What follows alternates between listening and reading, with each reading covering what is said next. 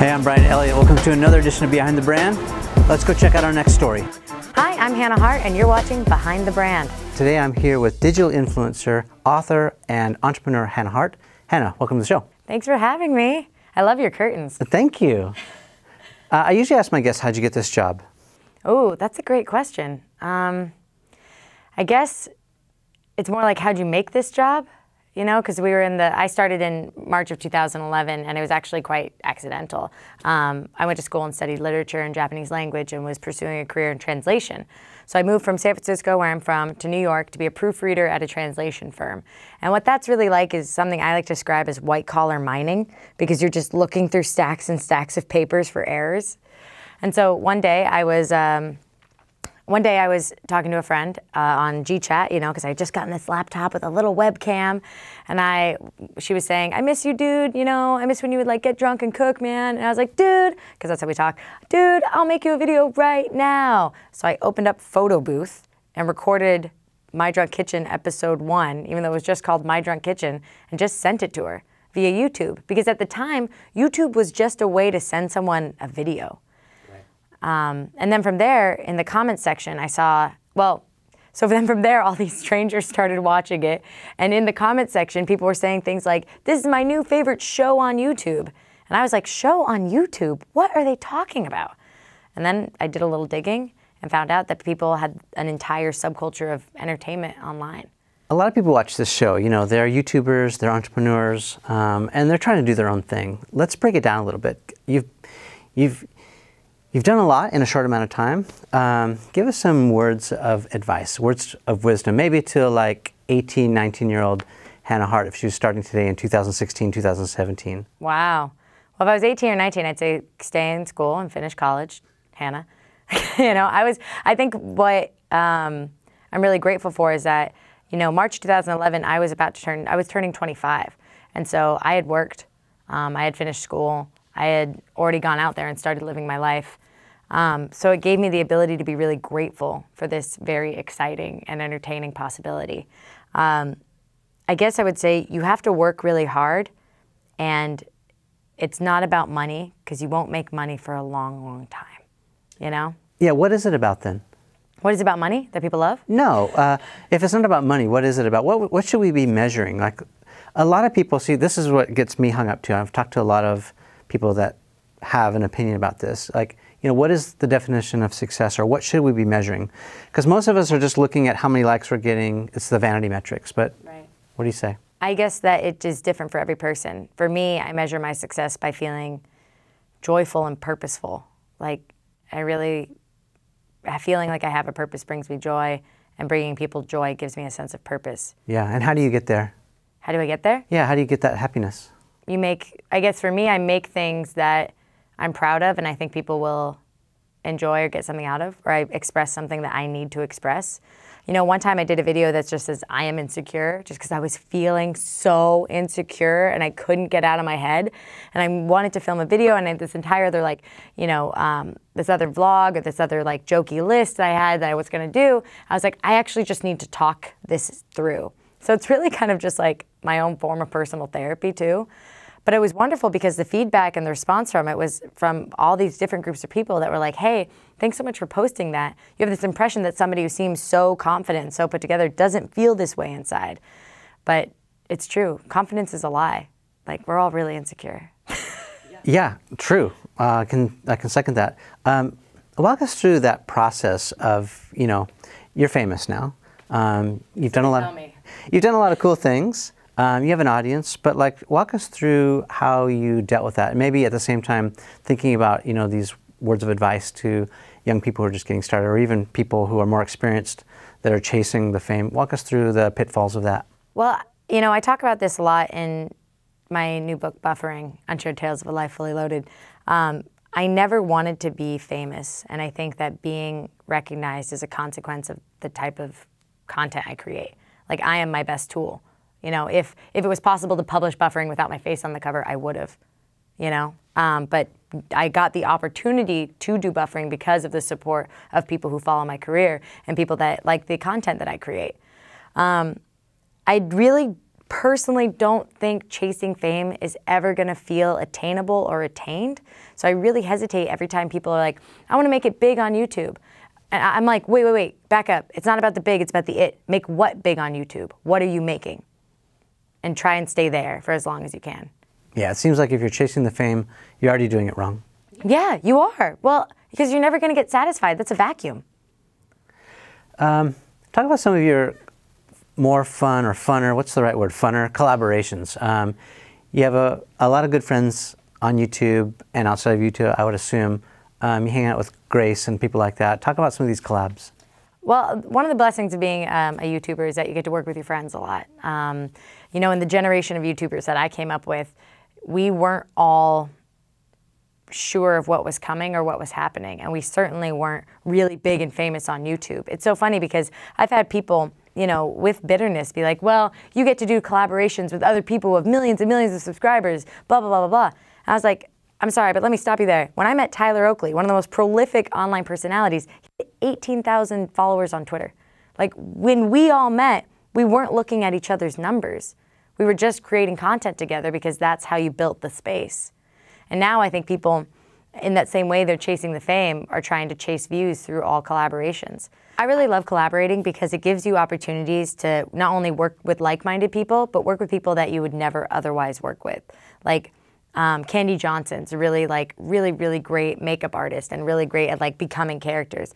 And we're gonna do a collab soon, and I get to become a character because of her expertise. And that's an opportunity I wouldn't have in any other space. So do you think now is the worst time or the best time to start something new? There's a lot of noise, a lot of people have got channels. YouTube is, you know, just celebrated, what, 10 years? It's still a baby, the internet's a baby too, but like, is now the worst time or the best time, you think? I think that goes back to looking at it the wrong way again. It's not just YouTube. There's Snapchat, there's Instagram, there's apps that haven't even been created yet. It's not about, if you look at things like that, like worst time, wrong time, best time, am I gonna get famous from this? You're already behind because you're not thinking forward. You know what I mean? Yeah. You're not even present. You're just like, oh, if I do that, which is already in the wake of what somebody else did, maybe that'll work for me. And drafting strategy. Yeah. It's Burger King to McDonald's. Yeah. So what is, if there is any secret sauce, what can you share? Because everyone's chasing subscribers and views. Break it down for us. Tell us some of the, what's part of the formula? I know you talk, well, you've kind of already said in a subtle way, it's about authenticity, it's about being yourself, it's about doing it for the right reason. But what else can we do? Because we all have channels now and we're trying to figure it out. You know, there are playbooks that can tell you strategies. I wish I knew, you know, even as someone with 2 million subscribers or so, you know, I get videos with low views on them. Que sera, sera. It's tough because I think everybody's looking for tricks of the trade, and I'm not entirely sure there are any. And I know that's not the most pleasant answer, but I think it's a combination of a lot of different factors. I mean, discovery is completely different on YouTube now. So I think it's about finding your community, which might not necessarily be on YouTube at all. It's finding the appropriate place for the kind of content you want to make, or where the people that you want to distribute content to are. And for me, I get to be a fan of what I do, right? So it's easy for me to find my people because I'm a fan of this space. And so maybe that's a strategy, is to follow your interests. Yeah, I mean, it sounds like you're saying it takes one to know one too, which is, you know, super smart advice when you think about, you know, kind of live where you're comfortable living, right? If YouTube is the ecosystem and, you know, the friend base, whatever that you love, or if it's Snapchat, or if it's at, you know, In-N-Out Burger, wherever it is, online, offline. Maybe let's talk about how you've transitioned now to some of these other platforms, you know. Well, something just occurred to me about, like, I think that if you look at it like, I want to have a channel, let me find whatever the white space on the YouTube market is, and I'll do that in there, and thus we'll have a big, great channel. That would be me being like, hey, let's pretend nobody's crafting online yet. I'm going to start crafting online. But I don't care about crafting, and I'm not good at it. And so it's going to come across really forced. Yeah. Okay, so let's assume that you're passionate, you're creating your passion, you're doing what you want to do, and you're trying to make a go of it, but it's not working. How long do you give this great idea until you cut bait and get a real job? It's something I think all entrepreneurs struggle with, right? whether it's their parents' friend group or the voice in their head, the resistance, like Stephen Pressfield calls it, it works against us, right? Like, when are you going to quit this thing? How long do you give this great idea? I think that it's not, I think that you're looking at it like a job and it's not your passion. You know, one of my favorite books is called Letters to a Young Poet, and it's by Rainer Marie Rilke. And he says, I write because I must. And if you don't feel like you must, then don't do it. You know, it's like nothing will ever take away my desire to write. I can write in the dead of night. I can write in the middle of the day. I can write in my head when I'm walking down a street. Like, I do it because it's a part of me, regardless of whether or not anyone would ever publish something that you wrote. Like, if you love to write poetry, you're going to write poetry. If you love to make videos, you're going to make videos. If you want to be successful, then try and figure out how to be successful financially. Yeah, I just got goosebumps, by the way, because that really strikes a chord with me. Like, that's why I do this. It has to be done. I'm inquisitive by nature, but I also, you know, I love to learn. I consider myself this work in progress. A lot of what you said in your book, and I'm just digging into it right now. Maybe that's a good transition. This kind of feels like a memoir. It is. Yeah, it's 100% a memoir of everything that has happened up until this crazy moment of my life. Yeah, and you didn't hold back. I mean, you weren't shy, you know, talking about mistakes and love or sex or all these different things. For the sake of, you know, hindsight's 2020, can you talk about some of your mistakes, missteps, whether it's personal or business? Well, you know, a lot of buffering is based off of journals that I've collected for the last decade. And what was really wonderful about collecting these journals and reviewing them as I wrote the book was that I actually got to see things I had finished processing and things I had overcome that I had forgotten about, which is incredible to be able to look back and be like, oh my God, I used to really beat myself up for that. I totally don't do that anymore. I call the book buffering because it's about processing the data of your life. You know, that little wheel that spins when you're watching Netflix or YouTube or whatever it's a boundary. It's saying, wait, I'm not done yet. I'm not ready to present to you. And so as it processes, as the pixels formulate into an image of a pickle, as the pixels formulate into an image, then it comes forward. And it's like, here, now I'm fully loaded. I'm ready for you to see. And so the subject matter of buffering is pretty intense. And I wanted to share those stories specifically because I feel like I've come to a real place of peace about them as I transition from my adolescence, my adultolescence, into being an adult. Yeah, I mean, I think there's a lot of important stuff in there, which you seem very comfortable now being completely vulnerable. One of my other favorite authors, Brene Brown, talks about this. Yeah, the power of vulnerability. Yeah. Yeah. Well, she talks about this relationship, right? She says, you know, the depth that you're willing to be vulnerable is the measure of your courage, which totally is counterintuitive, right? Like someone like me who doesn't love being vulnerable, guarded, high walls, you know. Inquisitive. Yeah, but I feel like, you know, I don't like to talk about personal stuff because then it opens myself up to pain and all those other I would say that you're more vulnerable than you think. I mean, you know, you are expressing that you're doing this because you love it and you want to figure this out and you love exploring this. Like, some people don't even say what they love. Like, that is a measure of vulnerability. To be like, this brings me joy. Or like, I was disappointed by this. Like, that is vulnerability. That's honesty. Yeah. So you got a little more courage than you think. Well, thanks. I mean, I'm also a work in progress and I'm getting there. But that, you know, that single, well, a couple of her last books have been, you know, life-changing for me personally. And like I said, I'm just getting into your book, so I'm enjoying it so far. Can you talk about some specifics for me? Like, you know, you can think, oh man, I really regret doing that, or I wish I would have done it differently. And I only mention it because I think the F word gets a lot of people stuck. Fear, you know, fear of failure in particular, you know, in business. Your personal things aside, right? But let's talk about some business missteps. Yeah, you know, blessedly, I don't really see any missteps. It just are steps, right? And so I used to think of, in one chapter called Hello Harto, which is talking about when I moved to LA, and that's kind of really the businessy chapter of the book. I looked at 2012 as a totally failed year because nobody liked any of my ideas. I felt terrible about myself. I felt like I was flying completely blind. I had no idea what I was playing with in the entertainment industry. It wasn't at all like the internet space. I just felt really bad about myself. But all of that led to the decisions I made at the onset of 2013. which was to launch a crowdfunding campaign and go on tour across the country, which was going to be a goodbye tour. It was going to be like, hey guys, thanks so much for supporting me the last couple of years. It looks like entertainment and I don't gel, turns out, but let me come to your town. I want to make a video. I want to give you a hug. Let's volunteer. Let's have a nice time. The tour was so incredibly popular that it actually expanded to 22 cities across America when we were only aiming for 10. After that, I sold a book. After that, we sold a movie. So like all these things took off. And so 2013, objectively, you could be like, aha, 2012 was a failure. 2013 was a success. But 2013 would not have happened without 2012. So it wasn't a misstep. It was just a step. Yeah, I love that. I mean, it's all about experimentation, right? And that's what I've learned too, is you can't have people who say failure's not an option. That's wrong. Yeah. I mean, you just can't do it. Well, I always like to say this, trying and failing is succeeding at trying. Right. Because trying is hard.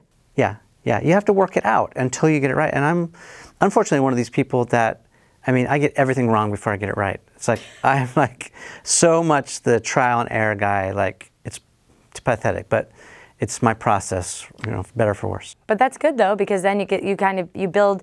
So I mean, maybe I just don't believe in the idea of failure, that you can make something of any failure, quote unquote, like whatever a failure is. Because even in that, your brain is learning how to figure out how to utilize the parts that you do have. So you try something, that didn't work. Okay, let me look at it. Let me think about it. Oh, that didn't work. Let me look at it. Let me think about it. Like that is it's a muscle you're building. The key is not to fail too far that you can't come back to fight another day, right? Because the whole idea is, you know, you will get knocked down, but you got to get back up. Maybe that's about knowing, maybe that's about knowing how many punches you can take. Because if you're like, yeah, you know what? I'm actually still nursing these last failure bruises, so I'm going to give myself a minute before I get back in the ring. Yeah. What's the hardest part of being you? Ooh, what's the hardest part of being me? Myself. Yeah, I am really hard on myself all the time. In what area? My brain. My brain area. But what's your brain saying to you? Like, I think I hold myself too accountable for everything that happens on this planet. So it's my fault thing? Yeah, guilt. And liking to believe that I have more control than I do. And then even knowing that, it's like, why would you even think that? Like I have a pretty negative voice in my head about myself, and I'm working really hard to talk to it, you know, not silence it, because that's another like negative action. It's like, shut up. No, it's like, hey, what's up, buddy? Feeling a little stressed? Do you need a nap? Yeah. Yeah, it's dancing with it, right? Yeah, it is. You know what? It's so funny you say that, because there's a chapter in Buffering called Shadow Boxer, which is actually about coming to terms with my sexuality. Like, it's about the LGBT journey, coming from a very conservative background. And I described it as a shadow boxer. It was this, I was always boxing against this thing nobody else could see because it was just inside me. And then at one point my shadow boxer won. It was like, you're gay. And so you came to terms with it, and how'd that go? How'd that go over with your friends, family? Well, you know, again, I am my own worst enemy. So I came out to myself. I was in my first relationship when I was 19, my first relationship with a girl. And it still took me a couple years after that to like really be like, okay, but you're gay. You know, because I was like, it's not girls, it's girl. And after she broke up with me, I was like, well, good thing I'm not gay, because that would really hurt. So I tried to avoid that pain. Unsuccessfully. And then, so about 2 years later, I kind of came out to myself, came to terms with my sexuality. And then when I was 24, I started coming out to my extended family and like, you know, outside of my inner circle. After you come out to yourself, you're pretty much right away coming out to like your close friends and your found family. Yeah. But from there, around 24 is when I came out to the other people in my life. And then from there, when I moved to New York, it was like coming out every time you meet somebody. You know, I was in this new office, just got to New York. People be like, oh, wow, so do you have a boyfriend back home? And you'd be like, nope, gay though, also single for ladies, you know? Just putting it right out there. Just putting it right out there, and it was so terrifying. It's so funny to think back on how I felt, but I was terrified. It's like I would start to sweat when people would ask me, like, got weekend plans? Can I try and like meet some guys new to New York? And I would just be like, I'm gay. Well, that must have been really awkward for them. Well, I don't think, you know, it's tough because it's like you never know. You don't know if you're talking to somebody who's like, even when you live in the most progressive cities, you don't know if you're talking to someone with some real like homophobic baggage, you know? Yeah, but you just gotta live, you gotta live as if you're in the world you wanna see because that's the only way you're gonna make it, you know? That's great. That's a nugget. That's tweetable right now. So maybe let's take that as a metaphor for whatever is your thing, right? Whatever is your difficulty or obstacle. How do you, I mean, you talked about just putting it out there, but like, what do you do when you meet the resistance? Like, you know, I don't accept that, or that's not cool with me, or no, I'm not into that, or, you know, again, whatever your thing is, what's your advice? I think if you, it really, and maybe this is just, the only way I can understand the world is the way my brain is in the world. And for me, when I meet that resistance, what affects me is my own interpretation of it. If somebody's like, oh, you're gay, that's gross and weird, it's me going, I'm gross and weird, as opposed to being like compassionate to their misunderstanding or compassionate to their lack of knowledge. Like, oh, how sad that they have such a narrow scope because the world is so much bigger than they're gonna ever get to see. And like trying to find the root of compassion in that. My mom always taught us, she always taught us never give up. We had a whole song about it when we were kids. But she also always taught us that there are no bad guys in this story. And I think that's an incredibly giving statement, but it's also true. Like we all have reasons for why we are the way we are. Yeah, also the opening cover page of your book, yeah? Yeah. That's fun. I think you were sharing that. Yeah. Maybe the last thing I want to ask you is, you know, like, I know you're living in the moment, you're doing everything right now, but like, what is kind of your legacy? Like, where are you headed and what do you want to accomplish? I'm really, really, really trying to stay present. You know, we spend so much of our lives trapped between regret for the past and anticipation of the future, you know, and we miss the moment we're in. And so I think right now I'm just trying to really soak this up and really be here. And like, it's so much easier, I guess, the path before you is unpaved. So I'm just looking at the ground and being like, oh, here we go. Ooh, walking on a path. I like it. Oh my God. This is pretty great. You look straight ahead and there's nothing there because we can't control or predict the future. We can guess, but ultimately we can't, right? So it's about just being as present in the moment as you can be. That's my plan for the future.